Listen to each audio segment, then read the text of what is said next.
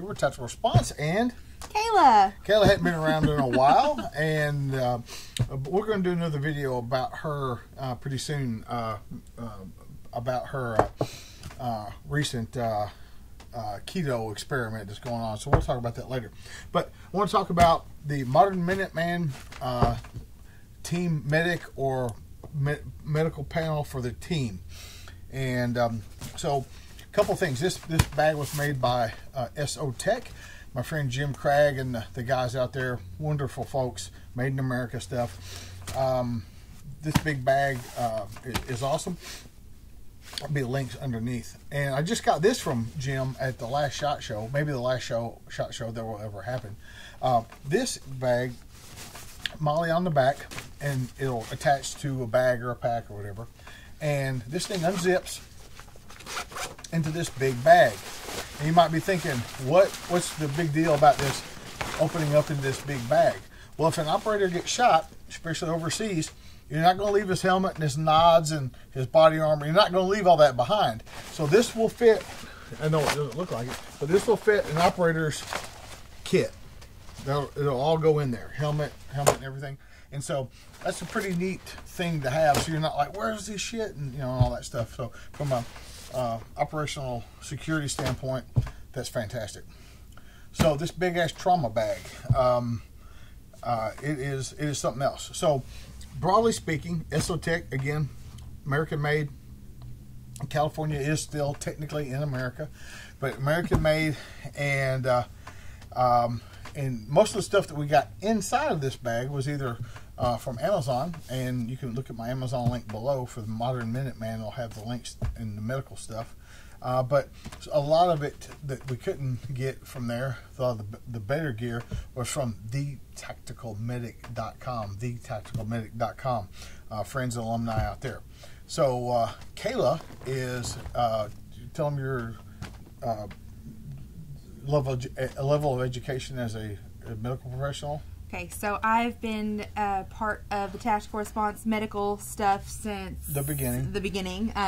Was doing that for around 15 years now, and then after I had kids and decided I could deal with bodily fluids, I decided to become a nurse. So I went to LPN school, and I've been nursing since the beginning of 2018. Almost 2 years in corrections, and now I do home health nursing. So every job that I've had as a nurse, there's not a doctor around. So we kind of get to deal with all of it, and then just call and report back and see what we're supposed to do next. So. And one of the proudest days for me as a father was when I got to read a complaint filed on Nurse Kayla that said Nurse Kayla said she was going to punch me in my mouth. And I'm like, that's my girl. So we'll go to the overhead camera. We'll open this thing up and kind of show you what's going on. Okay, so here's the bag, and it unfolds to a pretty big size. And so the first thing you're going to see is this big thing.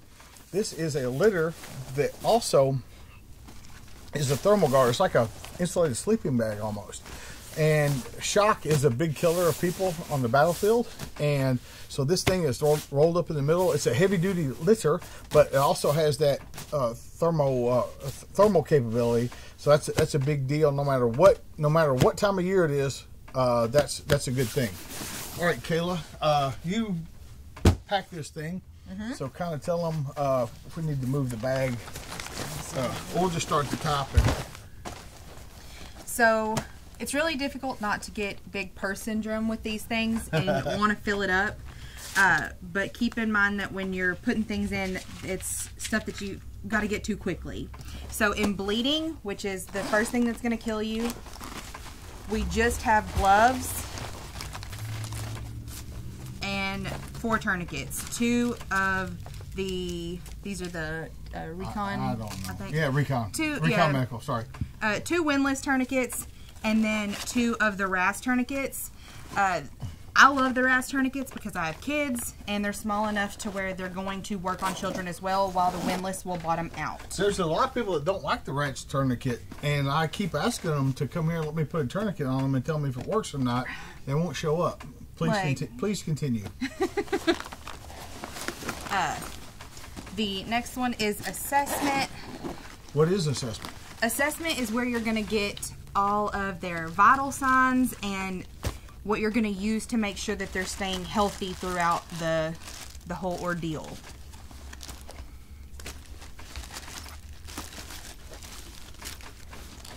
One thing about the tourniquets, make sure that you open them. You've got to have those fast.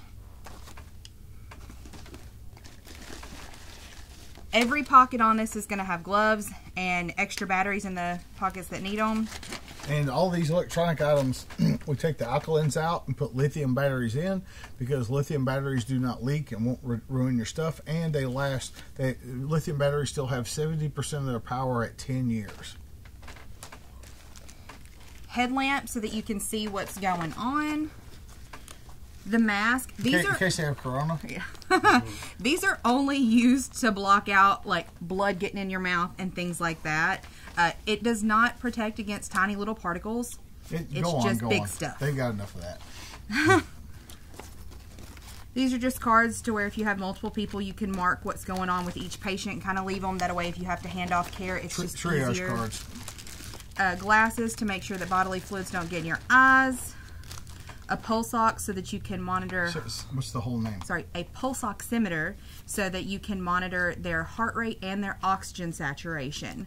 The oxygen saturation is a really good indication of whether or not good air is being moved in and out of their lungs. There's a lot of jargon with this stuff. That's why I'm here to make sure my daughter talks. Well, like when people talk about guns to her, she's like, I don't know. My dad just tells me what I'm supposed to do. Pen light so that you can look at pupils, and it can also be used as a flashlight to get in there and look at other parts of the bodies. When you look at their pupils, you're paying attention to their mental status and whether or not they have brain issues. A thermometer, because like we mentioned earlier, shock is a big killer, and you want to make sure that their core body temperature stays in the 90s minimum. But normal is between 96 and 100.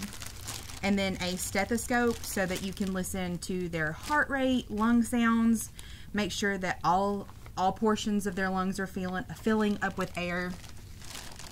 And then you can also listen for, like, take their blood pressure, things like that. And then you got more stuff. Blood pressure cuff so that you can monitor that. Their blood pressure is a good indication of circulation in their body, and whether like it'll start going down as they start losing more blood volume. She can't help but to teach you a medical class, but we're not teaching a medical class. Okay. That would take this video will be 5 hours long. Just tell them what's in each pocket. Okay. The glucometer, it measures their blood sugar, and then some trauma shears to get them exposed enough to where we can see what's going on with them. And so we got color-coded, so we could say get stuff out of the blue, the blue bag, the red bag, whatever the case may be. If you're dealing with multiple people that might not know what you're talking about, colors work really well. And people can't read well under stress, believe it or not. And so having the ability to say red, the box with the red tab or the blue tab or whatever, that's going to be a big help in an emergency.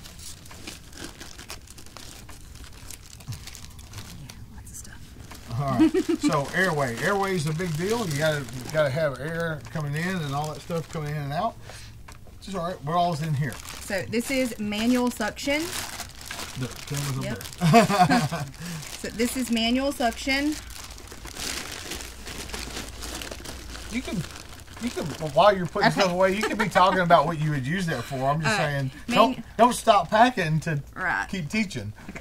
Manual suction would be used to get blood and stuff out of their airway. Chest seals, these are the halo seals, so they come 2 in a pack. One for the entrance wound and one for the exit wound. Same with the hyphens, they come in a 2-pack. Hyphen seals. These are these are airways that go in your mouth. And oral pharyngeal airways. Yeah. There's this Yeah.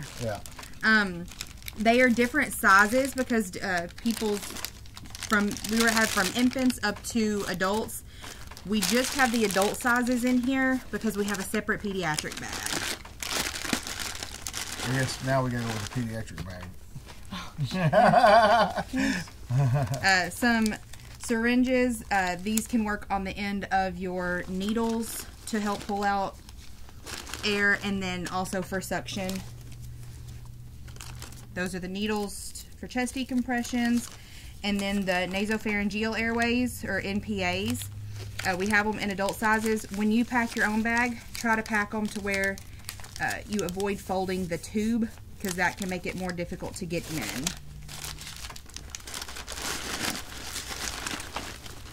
And then these are just some occlusive gauze to where you can cover up holes and no air will leak through.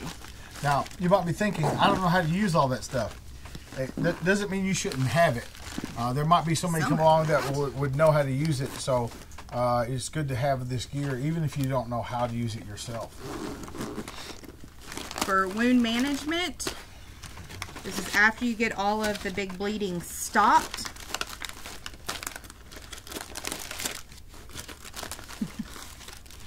Again, gloves in every compartment.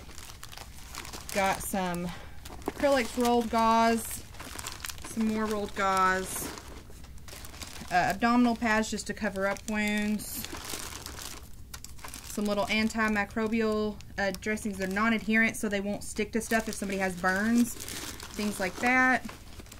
The quick clot combat gauze, these are impregnated with the quick clotting agent and will help stop the bleeding faster. The sponge is just kind of like a bag full of it. They work really well in your crevices. Places where a turner can't fix it in your trunk, so to speak, in your pelvic girdle, places like that's where you use hemostatic agents. Some more gauze, bandages, some H bandages. These things are top notch for a compression bandage. They work incredibly well. Just to help secure things over the top, like an extra big band-aid. And then some 4x4 gauze just in case the wound is smaller and you pack it, clean it up, do things with that. And there are about 200 of those in that bag.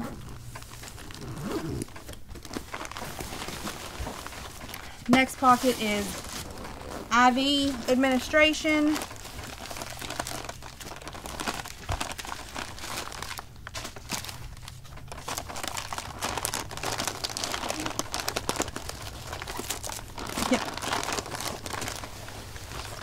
Gloves in every bag or every pouch. We've got 1,000 milliliters of saline, just normal saline, because when people are losing blood, you've got to have something pumping through them. Blood is the most, like, the best option, but that's your most viable out on the field. Got some flushes, needles of all sizes, and they're the IV needles, so they have the catheter that you can insert and slide in. Just because some people are harder sticks, easier sticks, kids, and then what you're going to do with it if you're going to put fluids or other stuff. An IV start kit. It has the little IV tourniquet in there, the sponges, tegaderm, like all the stuff that you would need to actually get the IV started and going besides the needles. Some alcohol pads. The tegaderm to go over the top of the IV and hold it in place. Tape will work, but it's just easier to have stuff that is specifically built for it. The extension set and tubing. These just make it longer. This right here is the administration set, so it has the actual thing that you would squeeze to start putting the fluid into somebody. You don't have to have a machine. Gravity works. The higher up it goes, the faster it's going to flow in. The lower, the slower. Another like administration set, and then 20 gauge, 18 gauge. Those are usually the most common for IVs. If somebody's a trauma victim and they're going to a hospital, they're going to have like the bigger 14, 16 gauges, things like that. Just so they can. You guys that know about shotguns, but you don't keep going. You know about shotguns, but you don't know about gauges. It works the same. The smaller the number of needles, the bigger the hole, just like in your home defense shotgun. Our next pocket is our ortho pocket. Sprains and sprungs and pulls and So we've just got some tape. Go ahead and open that up. Just some medical tape. The fabric and the silk tapes work better than the regular kind just because they don't come off as easy. Triangular bandage so that you can use it as a sling. More medical tape because duct tape can fix just about anything.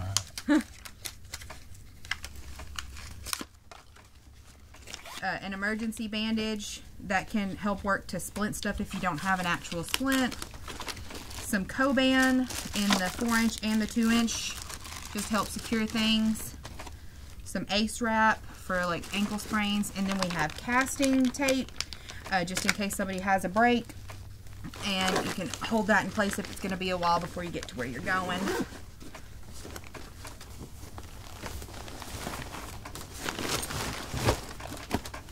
In our miscellaneous pocket, again, we have...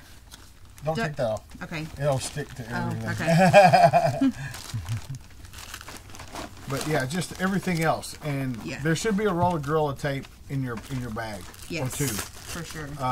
Like it can be used for so many things in a medical, you know, in a medical field. I mean, if hell, building a stretcher out of trees or something like that, you can Gorilla Tape that bitch together. I mean, like...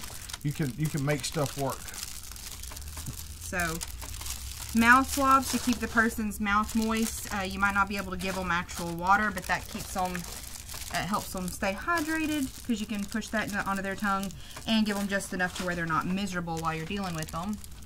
Eye swabs, they look like little arrows to get things out of your eye. Dental equipment. This was per Sherman House's recommendation. I don't know how to use these, but somebody might. Emergency braces kit.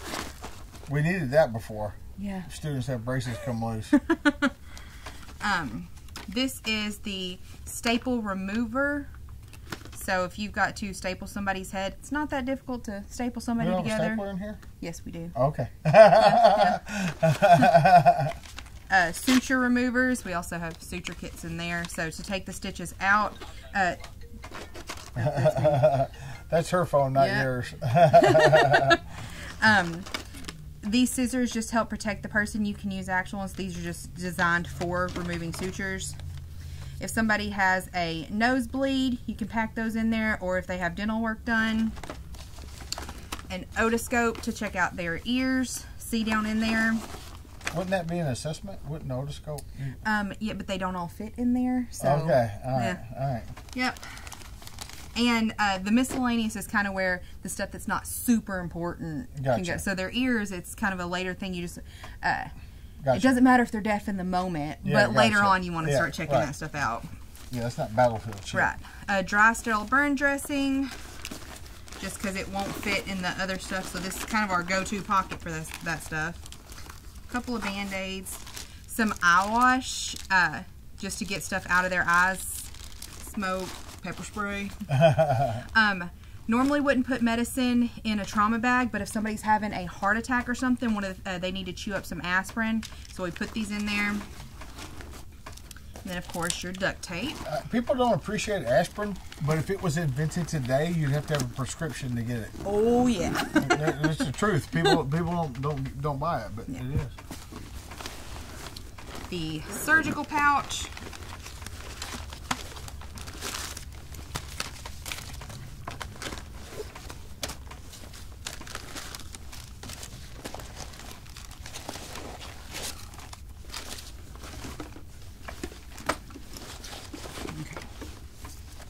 So, huge bottle of hydrogen peroxide. Not for your ears. No. And rubbing alcohol. Like, for down and dirty, you can clean stuff up with that. Alcohol pads. The benzoin compound. It just helps get stuff prepped and as sterile as possible as you can be outside of a hospital. More regular gloves. And then we have a pair of these sterile gloves. Again, people think all the ones that get out of that box are sterile. Yeah, no. Regular gloves are gross. The sterile gloves, there's a procedure and everything to put them on. It's kind of fancy. Suture kits. The dual swab iodine sticks, just again to kind of help get some of the gunk gone. Another multi-trauma dressing to put over the area that you're working with. Set your tools on, whatever you need. A stapler. You're showing it to this camera. Yeah. You went like this. Oh, stapler. And then a field surgical kit. It has scalpels and things to where you could perform surgery outside of a hospital if necessary. Emergency only kind of stuff. Yeah. Again, somebody might know how to use this.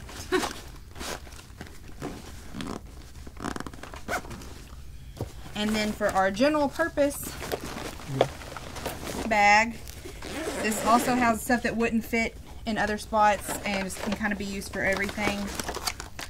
Got the Blizzard Survival Blanket. Again, shock is huge, so keeping them warm.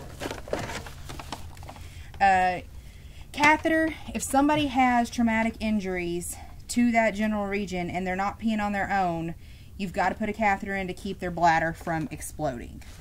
Like, you got to think about those things. Sharps container.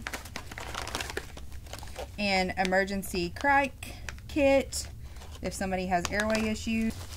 Some of the small emergency blankets. And a couple of splints for bone injury. Yeah, Sam splints. And more gloves. All right, we'll go ahead and finish up right here. Okay. So we appreciate you guys. If you have questions, post them below the video, and we'll try to answer them the best we can. We're going to do some more medical videos with some more of our kits. Pediatric kit, she let the cat out of the bag on that one. No, but it's good stuff. 6 grandkids, I worry about that stuff. So, again, you might not know how to use this stuff, but there's probably somebody around that can. And so it's always good to have medical gear around, especially if the boogaloo happens. You want to make sure that you take care of the people you need to take care of. And bullets go both ways. If you don't have medical training, I'd encourage you to come take our immediate action medical class. If you have had some medical training, but you want some combat medical training, I encourage you to take our high-risk civilian contractor medical class. What else do you want to close up with? Just get medical training. Yeah. Like, at least know how to stop a bleed and to put in an airway. Like, you don't want somebody you care about to die because you failed to prepare. So thanks again, Jim Craig out of Sotech, for making such a great piece of gear. Really appreciate that. And also I'd like to thank my friend Sean at thetacticalmedic.com for helping me get all this great gear to put this together for my friends and family. Hopefully we never need it. It's kind of like insurance. You buy medical gear and hope you never use it. James Yeager and Keller for Tactical Response, reminding you that your responsibility to be ready for the fight never ends. That's our phone, not yours.